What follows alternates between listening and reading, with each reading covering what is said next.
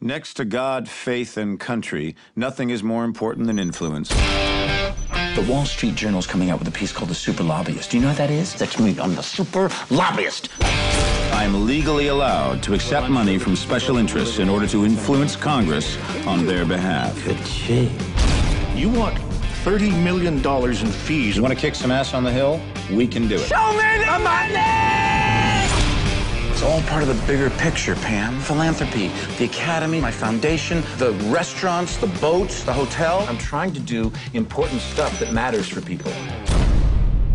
Potentially bad news for leading members of Congress. You're costing us $70 million, Jack. Let's talk about the $20 million you took off my people.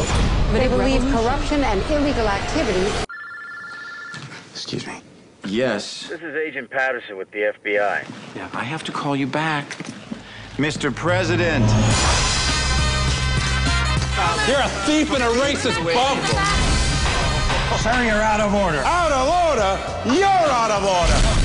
Oh, sweet. This whole Senate hearing is out of order.